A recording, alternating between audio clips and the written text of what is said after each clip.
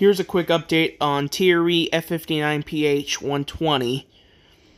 It has since been repaired and currently resides in Montreal, Canada, doing yard work as of right now. Eventually, the locomotive will be sent back to Texas, and former Amtrak F40PHR330 being removed from service and put back into storage. Apart from being repaired and repainted, the number labels have been replaced as well, similar to what TRE 124 had gotten when it was repaired in 2019. So it has been confirmed that TRE 120 will be returned to service very soon after being repaired and repainted as well.